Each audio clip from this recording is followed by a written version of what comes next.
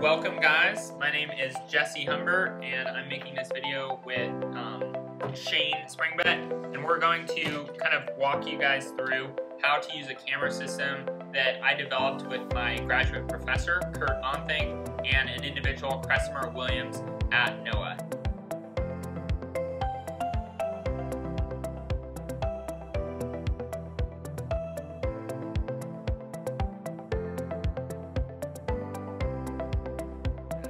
So here in front of me is the actual camera system. So it's composed of 3 battery packs. So there's 1, 2, and 3. And then this is the computer component of it. So up on top here, we have a custom PCB. And this basically just runs a strobe system. And then down below, we have a Raspberry Pi 3B+, and that runs a camera system.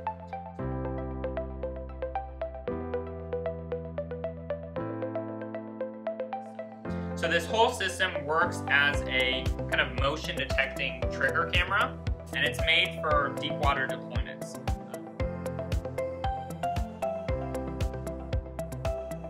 When you're trying to load on all these battery packs and then using these nuts to secure everything, I took a Dremel and I put a fuzzy head on it, like a polishing head, and then I would just use that Dremel tip. I would hold it next to this and it would just spin these like all the way down these rods.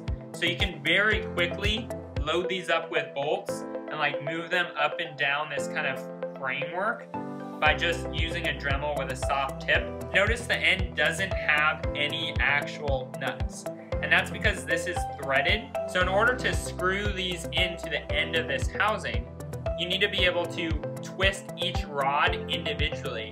I take the very back of the complete setup and I loosen all of these bolts, and then very gently I take a power drill and I actually clamp the end of the drill onto one of these bolts and I spin it really slowly, and that whole rod will spin in all these housings and it'll thread it into this end component and it'll suck everything together. And then I just kind of space everything out till it's all nice and situated.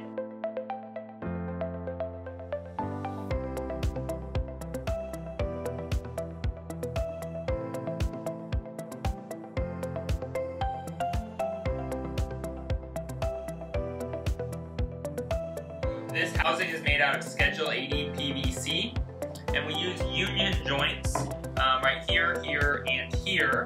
And the union joints basically press a lens. So in this sense, we use glass or plexiglass, depending on the lens port. And we can take these plates out. Once this is screwed down, this union joint, it actually presses this glass plate against an O-ring. Might be a little difficult to see, but it sits right here. And that O-ring is what makes this watertight. So this port right here is the one that utilizes the camera, and this port here is the one that utilizes UV.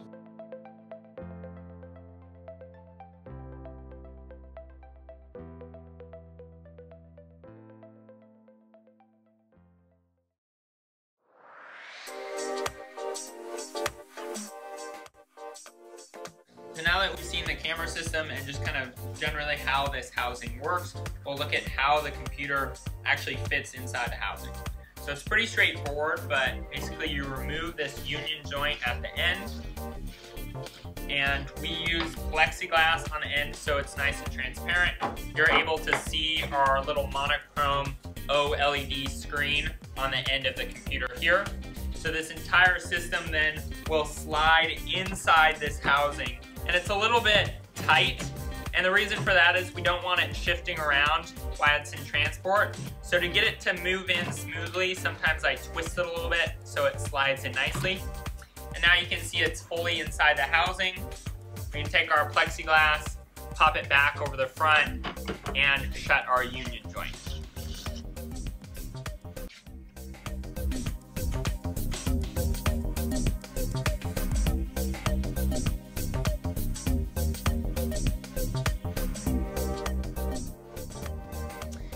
Each of these inter areas between batteries has been taped, and I'll open one up here. Actually, I'll open this one up to show you just kind of what that looks like.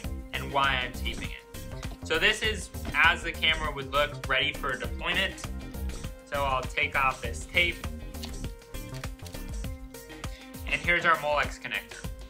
So if I pull this Molex connector out, you can see this aspect here is where it connects to the battery. And I'll just pop it open here. Oop, this is the female receptacle and the male. The male is connected directly to the battery. And the female runs in this wiring harness all the way down to this main output, which connects to the battery.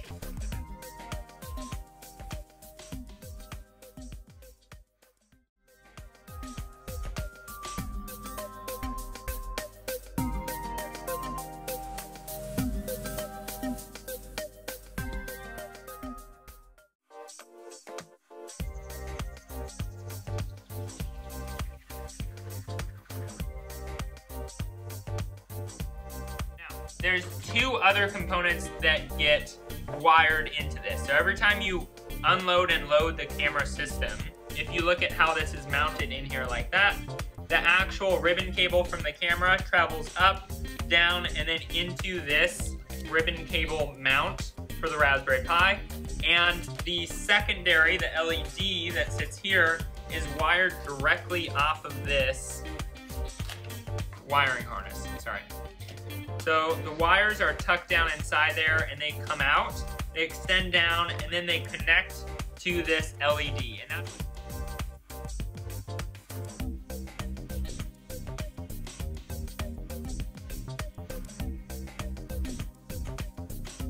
this camera just got back from a deployment, so I'm gonna disassemble it like I would kind of in the field and get ready to charge the camera system. Initially taking this apart, I took off my union joint and my plexiglass that kind of covers this port, and now I'm ready to pull this whole system out. Now I'm able to remove this ribbon cable. So it pops right off the Raspberry Pi 3B+, and now as I pull this out, my camera is no longer connected. And then I just tape it against my housing just like that. So it's nice and out of the way. And if I spin it around here, you can see the ribbon cable is just kind of flat against the roof of the housing. I want to make sure that it's kind of at an angle, so neither one of these bolts, kind of the high parts of the camera component, neither one of these will scrape against that ribbon cable. When I designed these systems, we left a hole right here basically, so you can take a screwdriver and you can loosen it. So this is Cressemer's design. There's a really cool little wedge kind of in the bottom of this, and as the wedge gets pulled up, it contacts this bolt and it pulls that up, kind of the whole carriage rises up into this kind of space. And this wedge, as it moves up due to the tightening of this bolt, it actually flexes this out.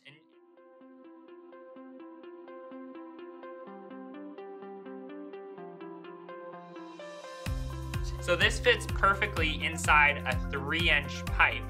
And then as I twist this up, it tightens it and allows the entire system to get really well mounted inside that pipe. Keep loosening it up a bit, and then I'm just gonna briefly whack the back of the screwdriver, and that pops it down.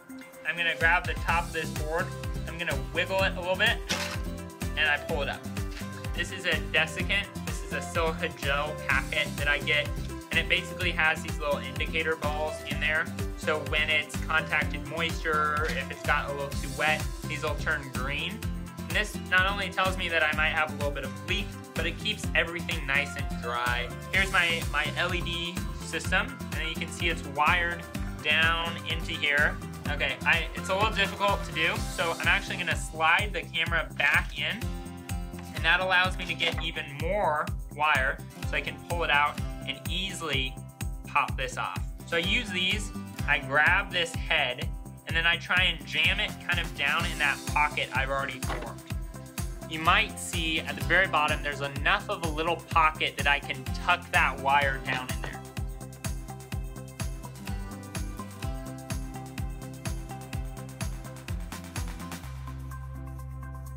So the first thing I do is I take a napkin and I clean off the O-ring just so I don't get any residue on myself. In order to remove this camera system, I have the ribbon cable over here. I just want to take these a couple little screws right here. So now that that's loosened, I just grab the camera, and as I pull it out, along comes the entire ribbon cable. And this base mount is the same base mount that I use for these. So the camera and the LEDs will use the same base mount. So I'll loosen this a little bit more, and then I'll push it down.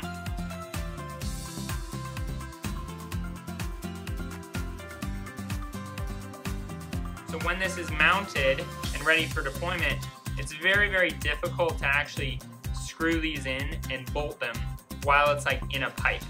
So I get this all ready, and I mount this inside the camera tube. I use these small screws to actually just screw this in place. So I have these smart chargers. One will charge each battery, and there's 2 battery packs. So you wire one on top, positive, negative. You'll take this male receptacle, the male Molex, you just kind of pop it up like this, and you'll just connect the other Molex side. From time to time, these wires will actually pop out, like right here, out the back of this Molex connector. So to keep those all in there, I get a small flathead screwdriver, and I push in the backs of the wires to make sure that it's actually connected with each battery pack. So now I just go up the row, and I would unwrap this one, and I'd unwrap this one, and I would charge each of these systems with another smart charger setup. So one here and one at the very end.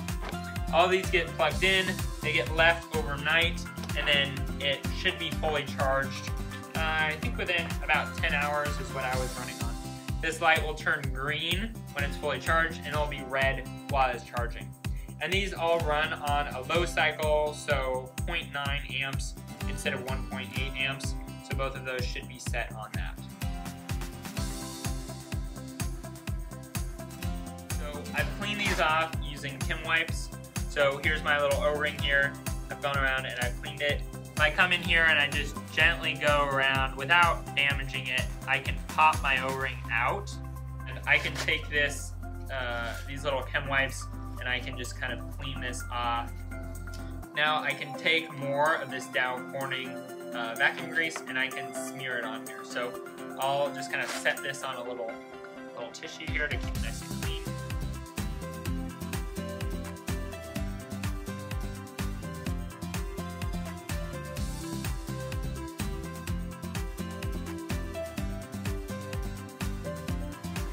So I've gone around now, and there's a nice fine layer on that O-ring. It sits nicely in there, and now I'm ready for basically my cover. These are both plexiglass, cut from the same material. One, however, has a Blue Robotics high pressure switch.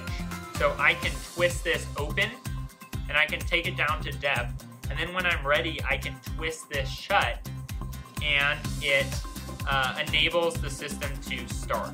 So there's actually a very small little switch.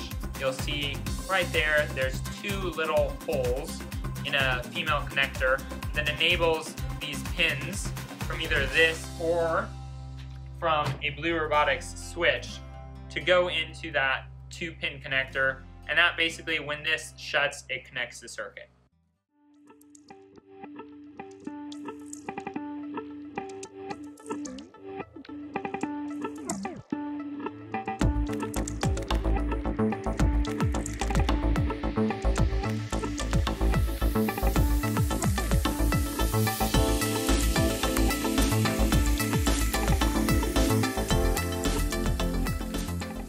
So I just pop it in like that, very straightforward, twist it. Once it gets to about here, I take the actual plexiglass and I just push it up against the O-ring. But now I can twist this nice and tight. And then you should be able to see that O-ring sits really nicely on the plexiglass.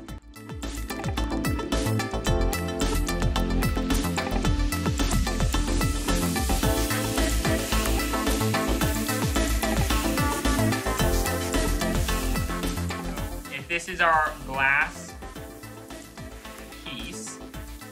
I started off by cutting small sections that I could easily break off. So I sketched the glass once using a wax pen or wax pencil. Once I had my initial cutting spots, I took the Dremel, my diamond head Dremel, and I just very lightly scored it around in a circle. Then I flipped over the glass plate to the other side. I scored it a few times on that side as well. Every about a half inch or inch, all the way around the edge of this glass plate, I cut little lines. And these lines I cut on both sides of the plate. And this allowed me to effectively take a little tiny bit of pressure and break these little chunks off. After a while, it started taking shape, and I just kind of shaved these all down. After I was done with this, I put it on a belt sander, and I just kind of smoothed the edges on a really fine grit, just to get rid of any sharp glass that might cut myself later. And that effectively is how I cut 1/4-inch glass pane into just this very small circle.